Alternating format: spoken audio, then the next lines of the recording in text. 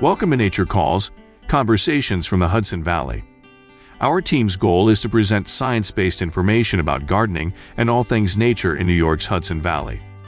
Hosts Jean and Tim, along with team members Teresa and Linda, are master gardener volunteers for New York's Columbia and Greene counties. So if you're interested in gardening or nature or nuggets of information about what's happening outside your door, settle in.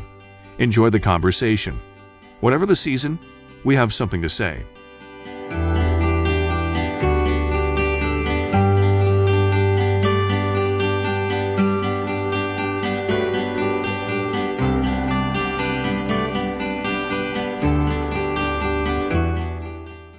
Hi, I'm Tim Kennelty. And I'm Jean Thomas. And welcome to another episode of Nature Calls, Conversations from the Hudson Valley. Hey, you know who we're talking to again, Jean? Kristopher Williams, one of my favorite peeps. Yeah, he's great, from the Capital Region PRISM, and he's going to talk about not invasive plants this time, but invasive bugs and other critters. Yep, we're tackling not lions and tigers and bears. Almost. But spongy moths and jumping worms. And emerald ash borers. And emerald ash borers. All those terrible things. You know, if we could only turn them against each other. Yeah, or people we don't like. That would be good, too. There you go. But he's really knowledgeable. And, you know, some of these, to be serious, are really, really terrible pests out there. I know spongy moths have been really bad this year. So he's going to give us a lot of information on how to identify and how to manage them and how to deal with them. I think we should listen in.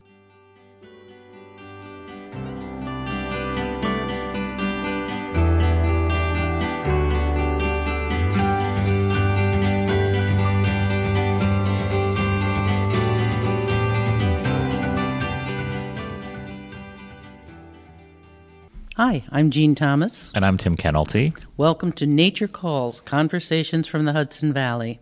We're talking again today to Kristopher Williams, PRISM Coordinator for the Capital Region PRISM. Welcome, Kristopher. Thank you for having me today. So, can you remind us what the acronym PRISM stands for and generally what your group does? Hi, I'm Chris Williams from the Capital Region PRISM, a partnership for regional invasive species management. We're one of 8 PRISMs in the state that are funded by the New York State DEC, and each PRISM has a different host. Thank you for having me today. And again, PRISM stands for Partnership for Regional Invasive Species Management. It's a test that we always do when you come by, right? Yeah. Make sure you remember the acronym. So one of the great things you do, and I know we were beneficiaries at the Land Conservancy, is you manage a lot of grants and you do a lot of grant work with a lot of your partner organizations. Can you talk a little bit about that? Yeah, thanks for asking that question. We have a host of deliverables that we fulfill for the New York State DEC. Education and outreach, early detection and rapid response, but we also coordinate efforts with our partners.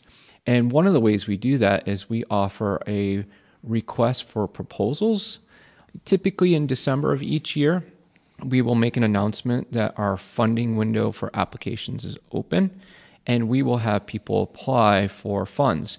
Our requests for proposals are up to $25,000, and the purpose of them is to help assist partners with managing invasive species with projects that are tied to our annual work plan. And there is a host of proposals that have been completed over the last 5 years, and there's quite the range, but it's an opportunity for people to seek funding that doesn't require a match, and we are directly funded from the Environmental Protection Fund through the state. It needs to be aligned to our work plan that has justifications for the work that's being done. And tell us about a really cool example of one that has recently got a grant that you're excited about. Yes. We have a new partnership with the Grasslands Bird Trust in Fort Edward, New York. Washington County, New York has a bird wildlife management area. It's about an 18,000 acre parcel. Wow. And there are state lands there. And surrounding the outside of that are private preserves for those rare and endangered or species of concerns like the short-eared owl, the snowy owl. But the Bird Grassland Trust sought us out, and we had several meetings with some of their staff about how to prioritize and control invasives in some of the grasslands. They had noted that their bird counts were down. And it's hard to prove why a bird count is down, except for in this case, where the invasives are, the bird counts were down, and the parcels right next to it where the native sedges and grasses were, the bird counts were fine. So there was quite a strong correlation there. And they have a research proposal, but we're setting up research grids where they're going to do some selective herbicide treatment to get rid of thistles and knapweed. Our favorites. Yeah. And then there's some other treatments that they're going to do to get rid of reed canary grass. At the same time, post-treatment follow-up will be letting the native seed bank take over and then introducing new seed bank as a restoration project. And so there's some small parcels being to set up so how these treatments will work. There's a lot of interest in this project because this knapweed is a threat to the actual state lands. And so the partnership for this, it's quite involved. There are state biologists involved, there's the PRISM, and then the Grassland Trust people. And so we're working together to initiate this pilot project, and I'm really excited. It sounds very cool. Yeah. And everybody's on board. So it's kind of like a win-win. Let's do this. There's a good volunteer base. So that's an example of a project, and we're funding all the equipment, supplies. We've brought in consultants from Cornell to actually help with making decisions and how to set up like these parcels for studying. So there's quite an army of people involved in this little project. So last time you were here, I think we asked you how you didn't get depressed, and I now understand how you're not depressed because things like this give you a little hope, right? Yeah, so we're actually applying science that's prescriptive in nature, and there's an outcome that we're expecting. Very cool. How many acres is it again? The Grassland Bird Trust has 2 parcels that are around 80 acres, but it's part of a bigger complex for ecological connectivity. The Fort Edward Grasslands, it's called, in Washington County, is around 18,000 acres that have been identified as critical habitat for certain species. That's awesome. The difference you can make will be phenomenal. Yeah, it's just a small project. Great. Okay, last time you were here, we talked about invasive terrestrial plants and some aquatic. We're going to turn today to invasive animals and pathogens. Now, I notice that you have some of our arch enemies listed as Tier 3 and 4, like jumping worms and emerald ash borer, Japanese beetles, hemlock woolly adelgid, and marmorated stink bugs, my favorite. Ugh. Does that mean we've already lost the battle to these pests? They have been here an awfully long time. I would say no, we have not lost the battle. I would say that there are some species that have in certain specific cases. So I'd like to take a look at these as individuals and look at them individually and not holistically. Obviously, the emerald ash borer, that creature is fast moving. And so its spread throughout New York was rather quick. And it's unfortunate that we have the loss of the ash trees throughout New York. And I do see the damage. When I drive, I have family in Buffalo. I live in the capital region. When I do the drive, I see thousands and thousands of dead ash trees. So that's an unfortunate case. Learning lessons from that species and the transportation of firewood, which should not be done. We shouldn't be moving firewood around. There are measures that we can do in the future to help curb these infestations.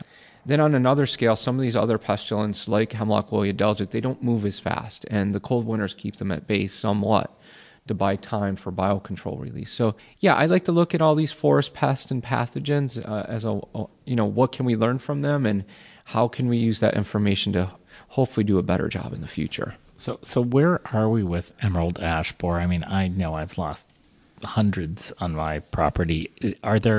Are we finding disease-resistant trees? Like, is there some hope for the future of the ash trees? I would say yes, there's hope for the future. And why I would like to say that is I know that there's a couple programs out there where they are looking for some ash trees are resistant to the ash borer. I've read that, and I took a program once. It's like 1 in 1,000. So if you have like an ash stand and it got struck hard by the emerald ash borer, but there's a tree that didn't, that's worth maybe reporting. From a scientific perspective, it's nice to have a plot set up first and really monitor the mortality over time. So I know that there's somebody in state that's doing a project for that, a private group. And then I also know the federal government has been involved with basically collecting scions, branches of the trees, and grafting them. So there's a program in place that could see the return of the ash tree. I just don't know if it'll be a cultivar or a hybrid. But I think that would take a really long time to have a tree that's resistant and then to reintroduce it to our it's going to take probably a lifetime. It's like the disease-resistant elms that are just starting to come out, Yeah, right? and the chestnuts. Yeah. And it does. It takes decades and decades of research, but it's nice to know that we live in a period of time where these practices can be put in place to help preserve for future release again. So I think it's great. On the other hand is the emerald ash borer, the federal quarantine was lifted. They recognize that there's nothing they can do, and it's running its course, unfortunately, right now. I do recommend to landowners two things. If they have an ash stand with really good ash trees that are saw timber grade that could be harvested, there's economic value there, and they could seek out a harvest. And I always tell them, just turn around and use the funds to replant a new forest for regeneration. The other part is if your ash trees have been hit by the emerald ash borer, they're very dangerous to fell those trees. The interior of the tree, the rot is not uniform throughout the tree, and when you fell a tree that's an ash tree that's dead, it doesn't fall like it would normally do. So they're a human health hazard after the fact. So that's why I kind of encourage people to remove their ash trees for a harvest before they get struck. But on the backside, not every homeowner has emerald ash borer. So again, don't be spreading and moving your infected trees around, because then you're just, you might be causing an economic loss or a damage to a town or a park, a preserve, or a private landowner by inadvertently spreading it. And if they're in a place that it's not danger to people, isn't it true that you'd want to leave some of the snags for wildlife as well? Yeah, that is another recommendation, and that's one I do give. Like, some of those birds will like those hollowed out trees for a habitat, but it might be with caution with saying that, because again, you get a windstorm and you're walking around in an ash stand of dead trees, that could be hazardous. So I got to throw that in there. Right, absolutely. Dead trees, those widowmakers are not good. Okay. Hemlocks. I adore hemlocks. They have such a wonderful history. And now these stinky, nasty, woolly adelgids are going on. What's the future with that? I live in a place where the hemlock stands are 68% of the trees on the Adirondack Blue Line. The New York State Hemlock Initiative, led by Mark Whitmore, they have a biocontrol program. One of our partnerships with them through the New York State DEC is to identify infestations on the leading edge before it gets into the Adirondack Park, which we now know it is, but to encourage private and public landowners to do treatments on that leading edge. On the backside is releasing biocontrols to do studies to see if they're taking. So we're trying to buy time through managing identification and management, but it's hard over a large scale. There's a lot of parcels that are being taken care of, then there's some that's not, and the adelgid isn't found everywhere. You can go down to it's been in New York since 1980. You can go in the lower Hudson, you can go down around Ithaca and the southern tier, and you'll have dead hemlock stands. And then you can go just down the road and there's a thriving hemlock stand. So it's intermittent. It's not found everywhere. And there is mortality with really cold winters, except for the punctuated equilibrium problem, where the ones that did survive may be more cold tolerant. So Wait a minute, punctuated equilibrium? I like that. That's one we've never heard. I gotta right, write Shane? that down. Yeah. I think that's a biological term I learned back in college, that sometimes there's responses in the environment, and organisms adapt really quickly and then have offspring that adjust to it. Think of a fruit fly. Think of these smaller, high rates of reproductivity. Yeah, right. I'm not an expert in that field, but it's a cool word. So there are some biocontrols for hemlock woolly adelgid that are out there now? There are. The Hemlock Initiative, which is also funded through the state, through the New York State DEC. Mark Whitmore's done a good job. First, the adelgid that's been let loose here in New York is probably from Christmas tree stock that's been transported, and the species is native to Japan.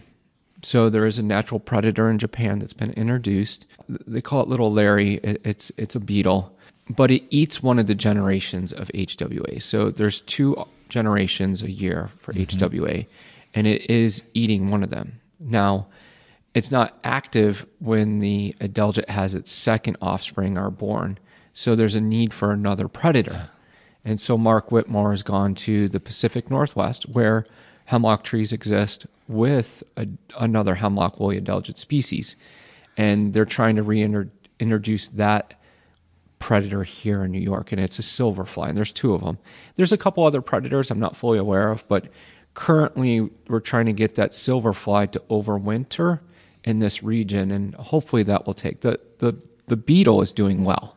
There is offspring, but it's not enough to prevent the loss. So it's biological control research and assessments in action, and it's kind of neat. So, and then the slow moving of the adelgid is buying us the time, and the cold winters do help. Oh, so it's a good combo platter then, that there's actually this research and it's not moving as quickly as some of the others. Yeah, so it's a nice compare and contrasting to the emerald ashbourne, because that little guy can fly so quickly. Yeah, where the adelgid's slow moving. I like Little Larry. I like that. That's nice. That name. It's a good one. I think the scientific name is Laricoupus nigris. Okay. I may have butchered that. Of course it is. I like Little Larry. I'm going to name my next child. So that another miracle we're talking about. So marmorated stink bug is such an awful pest, and it's doing so much destruction in commercial agriculture, right? Not just our own gardens.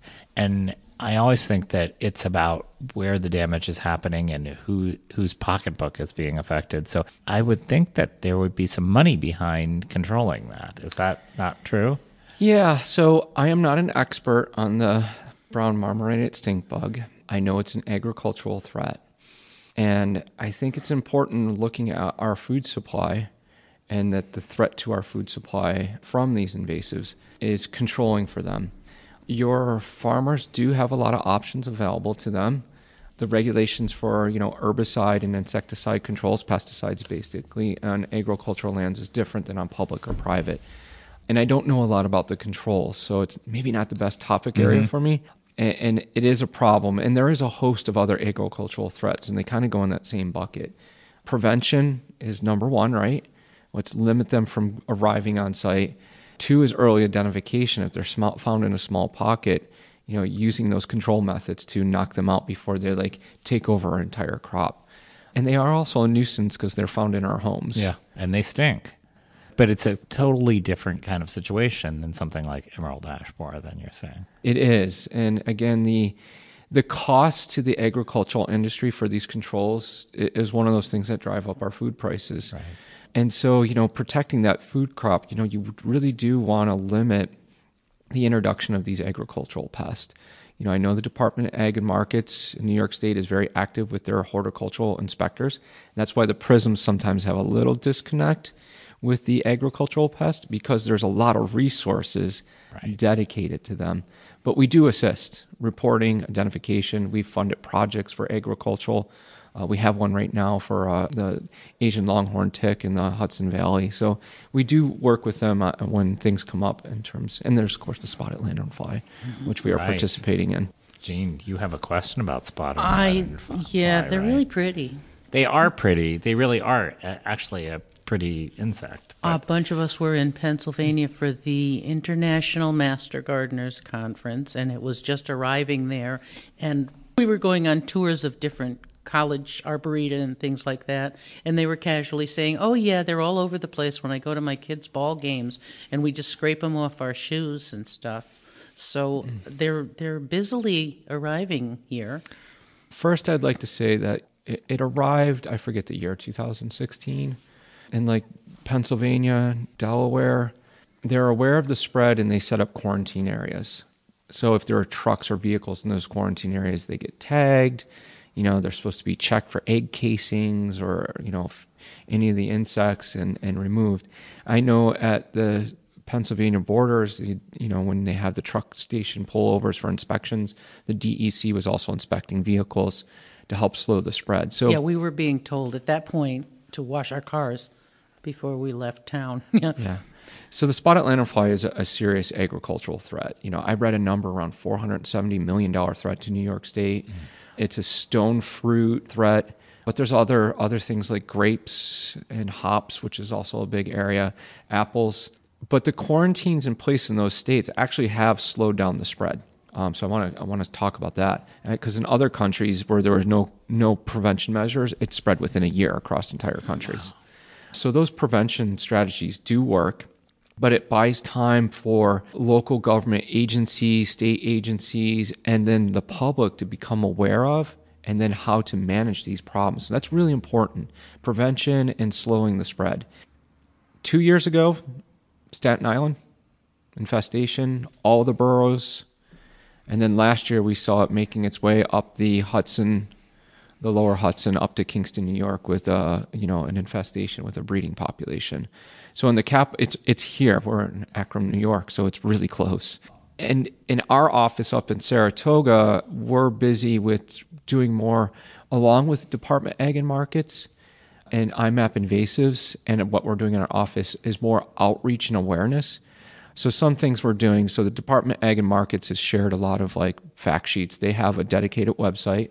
If you find spotted lanternfly, please report it. Take pictures, location, clear pictures, put it in a bag. Don't destroy it. So if they need to come out and confirm it, the location, there might be a response from the state. There probably will be a response. They might come down and say, can we control this? So that's important to know. IMAP Invasives has a program where you can report it. They actually have volunteer grids that you can sign up for. If you go to their website, it's on there. They have actually known locations where its host tree is, the tree of heaven. And then we are also doing door-to-door to secondary growers. We have some outreach materials encouraging, local growers, nurseries that, hey, please be aware. If you see this, report it. And by the way, here's all the management options from Cornell Integrated Pest Management and the links to the Department of Ag and Markets. So we're trying to prepare people. This creature is coming. It will be here all throughout New York eventually. It doesn't like the colder climates, so we don't know what's going to happen up in the Adirondack Park. But it's going to eventually reach a point where it will be found throughout New York State, and it will become no longer an awareness issue, but how do we manage for this? And, for local growers and those hops and those orchards, they need to prepare for the future for budgeting control measures in their yearly budgets. And the Cornell Integrated Pest Management site for spotted lanternfly has all of the resources. And if people are listening to this and they want to know more, reach out to one of your prisms. Most of us have links to literature that you can look up, but the Cornell Integrated Pest Management website is fantastic. Now, the actual problem, the spotted lanternfly, for example, let's just talk about grapes. All right, it'll find habitat maybe where this tree of heaven is, which you should learn to identify, which could be used as a control or a trap tree. And if you have one on your property, you want to cut it down probably, right? Or try to eliminate it, I assume. Aren't they an invasive too? Yeah. They are an invasive. So what they recommend, one of the control options is to cut down the female tree. So you reduce the spread of that plant and you leave the male tree as a trap tree. Yeah, so identifying the male and female trees, and one of the things for like a grower, if you have tree of heaven, you could remove the female trees, so that reducing that invasive capacity, and then you leave the male tree as a trap tree. So when they show up, I see, you can use insecticides to kill the spotted lanternfly. But that's a double-edged sword too, right? If you leave the tree there, then they're going to be attracted to the tree, and you might be inviting them. And they're really hard to get rid of anyway, aren't they? I mean, they root sprouts and all of that. Oh yeah, so removing the tree is problematic because it's a colonial species. It will sucker, and if you're not using the right management techniques at the right time, you can make a mess. Yeah. So there's a host tree. Knowing if you have the spotted lanternfly host tree, it's a good start. But with grapes, for example, it will feed on the grapes, right? It'll nibble on them, it'll bite them, and then it has honeydew. So its waste material has a high sugar content, and it invites sooty mold onto the sugar that they release, and it renders the product non-viable for sale. And so the output of that is, it's damaged the fruit, it's no longer sellable, or you can't use it in the production of, say, like wine or beer. The other issue is that sooty mold can create some problems. It reduces the ability of plants to photosynthesize, and so it can kill the plants that way. And so what you see is like the bug is not like just going to take a bite out of like a vine and kill it instantly, but it will weaken its immune system, opening up the door for other secondary mortality. And you can see like grapes, trees, and other things like that will die if there's a harsh winter or things like that. There are reports of some vineyards just totally just getting decimated and dying in a season. So that's just one small aspect, but there are control measures in place. There is information. just trying to make people aware and slowing the spread and prepare for the future. It's coming. It'll be here. Yeah, so the spotted lanternfly is coming to our region. It's something that we need to be aware of and prepared for. And there is information out there to help people with those outreach, prevention, and control options. They just need to be aware, especially with our growers. So I'm getting a little depressed, but I'm going to forge ahead and ask you about gypsy moths that we now call spongy moths, right? But a lot of people are familiar with the name gypsy moth, now called spongy moth. And it's depressing too, because they're attacking my favorite tree, the oak tree. Yeah, so the spongy moth. 2 years ago, I was reporting spongy moth eggs. Very limited, hardly could see them. Following year, they just took off. Last year was horrific. I know up in the Lake George region, up into Ticonderoga, parts of Saratoga County and Schenectady County in our region was just brutal, absolutely brutal. So the defoliation, is that what you're talking about? Yeah. I was working in the woods, and you have the sun visor on. It was actually the poop visor. You just hear it just dropping all day, and that's a common complaint. Really? Like, homeowners don't like that. That's an issue with homeowners is the fecal material. But the defoliation there is an outbreak. We're going to be in year maybe 2 or 3 this coming year, depending on how bad it's been in other regions.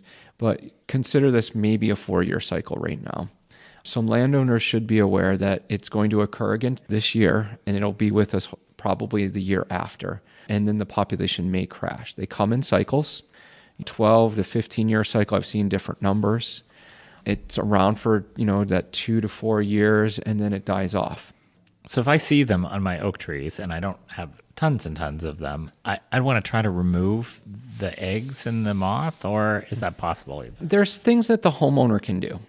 So please be aware that there are some biocontrol agents that have been released in the environment over time, and they will take action. So there's like a viral pathogen that does get introduced. There's also a bacteria. It's in the soil. The viral pathogen, I think, is spread by the white-footed deer mouse. There's another fungus. So there's multiple agents. There's at least 3 viral or fungal pathogens. Last year, I think we just had weather conditions that didn't allow for those naturalized biocontrols in the environment to kick up and knock down the populations. Some mice and birds and stuff will eat them, but it's not. You need all of those things occurring together to kind of make a difference. Right. Now, in terms of the homeowner, things like scraping the egg casings and squishing them and depositing them can help a tree.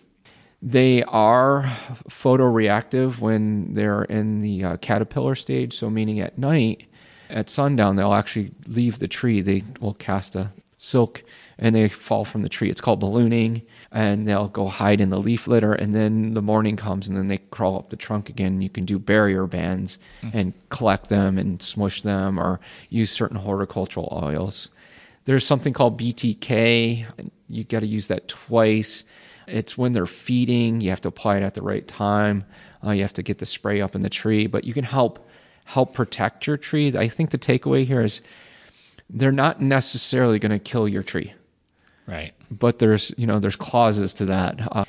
I've read that old growth trees that really large tend to be more susceptible to mortality. Really? So maybe I would prioritize like what I would call a heritage tree on my property for treatment. Back to your elders, Tim. But those are probably the hard. Yeah, exactly. But those are probably the hardest ones to protect because they're so huge, right? I mean, I have those trees on my property, and I would go to the smaller ones because how am I going to climb up there and squish those caterpillars on the tall trees? So you see these old pictures of people climbing these trees, and that's kind of dangerous. Yeah. Again, the mortality, if it's a healthy tree on a good site with good conditions, it can handle the defoliation. The question is, can it handle 2, 3, 4 years of defoliation? That's when you start to worry. I would like to make a note with conifers, though. Conifers are even more susceptible to mortality. You have 50% needle loss, they're not coming back.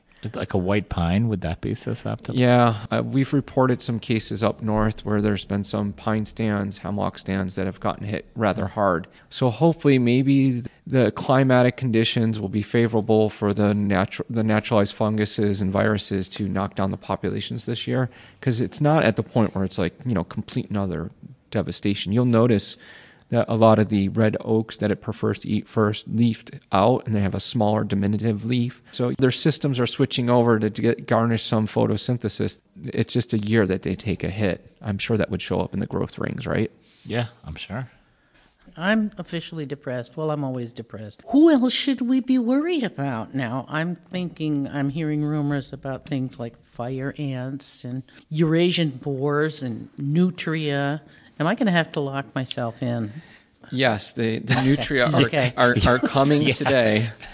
The nutria, that to my knowledge, are not a problem here in New York. I think in the Chesapeake, Delaware River, they were. So we don't have them at all. Not that I know of. Okay. What about the boars? I thought I saw boars here a couple of years ago. So there are small game farms. There are hunting clubs that have novel approach to where they might release them and say like, and they use them for hunting as sport game. Sometimes they're in like forests that are fenced in or whatever, and they escape. So there have been problems in the past. The state actually had an eradication program to eliminate the wild boar.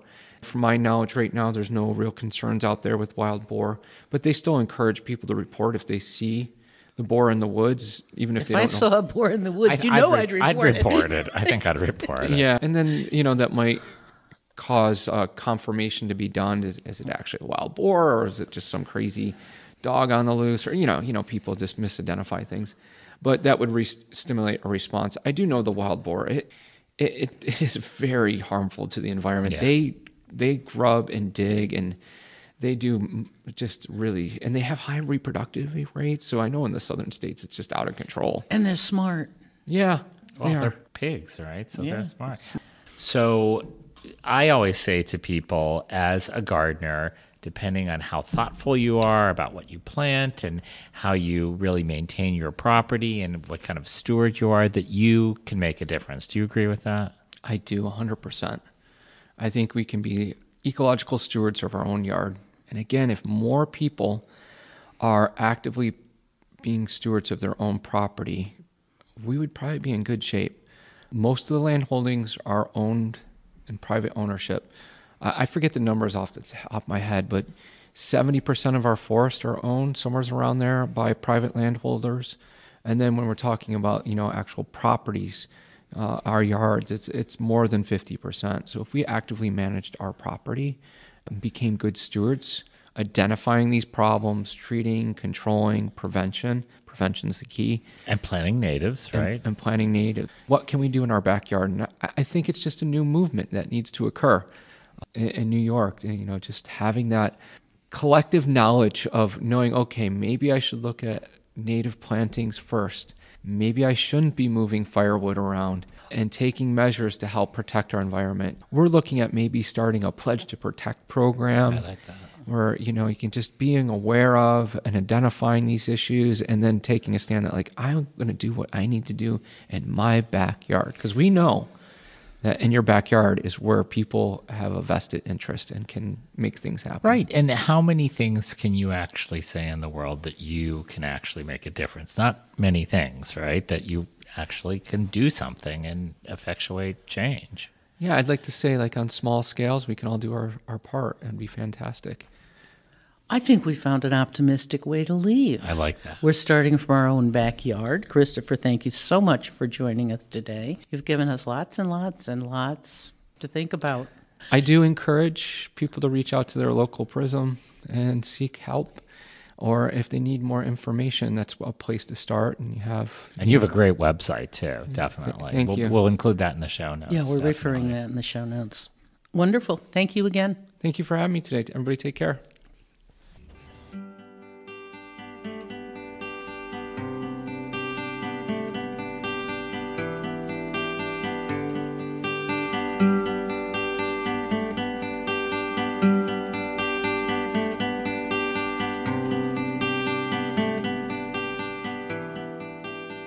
That concludes another episode of Nature Calls, Conversations from the Hudson Valley. We would like to thank Sandra Linnell and Devin Connolly from Cornell Cooperative Extension of Columbia and Greene Counties for production support. And a special thank you to our listeners for joining us on this episode of Nature Calls, Conversations from the Hudson Valley. You can find links to any of the topics mentioned in this episode at our website at ccecolumbiagreen.org. Comments and suggestions for future topics may be directed to us at columbiagreenmgb@cornell.edu or on the CCE Master Gardener Volunteers of Columbia and Greene Counties Facebook page. For more information about Cornell Cooperative Extension of Columbia and Greene Counties, visit our website at ccecolumbiagreen.org or visit us in Hudson or in Acra. Cornell Cooperative Extension provides equal programming and employment opportunities